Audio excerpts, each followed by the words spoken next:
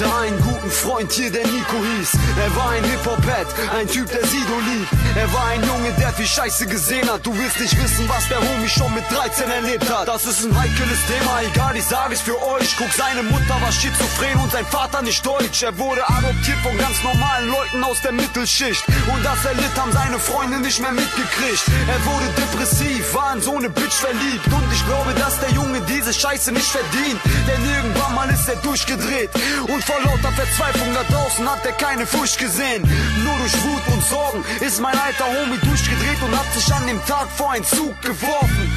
Heute ist er nicht mehr da. Kam es von ihm aus oder war es ein Schicksalsschlag? Es ist ein Schicksalsschlag, der dein Leben beendet. Und nur Gott allein kann seine Wege verändern. Guck mal, jeder hat Träume, nur du musst sie verfolgen. Denn gestern ist vorbei, Bruder, denk nur an heute. Denn das Leben, das wir führen, hier ist vorbestimmt. Keiner von uns weiß, was der nächste Morgen bringt. Bitte, sag mir, wohin diese Wege mich bringen. du musst wissen, dass das Schicksal dein Leben bestimmt.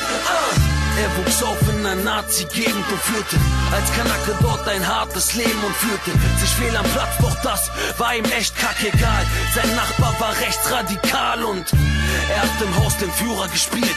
Er hat ihn und seine ganze Fan tyrannisiert. Sein Hakenkreuz am Hals war sein Markenzeichen. Er verschaffte dem kleinen Jungen harte Zeiten. Diese Zeiten erinnerten ihn daran, wie es im Heim war. Er dachte, irgendwann werde ich's dem Typen heimzahlen. Durch diese schwierige Kindheit ist er ein Kämpfer geworden. Ein Thai-Box-Champ ohne Ängste vor morgen. Und eigentlich hat er nach 8 Jahren die Sache vergessen. Er kannte den Typ an dem Tattoo und war von Rache besessen. Ging auf ihn zu mit einer Flasche und der Stich kam hart. War es sein Wille oder nur ein Schicksalsschlag? Es ist ein Schicksalsschlag, der dein Leben beendet. Und nur Gott allein kann seine Wege verändern. Guck mal, jeder hat Träume, nur du musst sie verfolgen. Denn gestern ist vorbei, Bruder, denk nur an heute. Denn das Leben, das wir führen, hier ist vorbestimmt.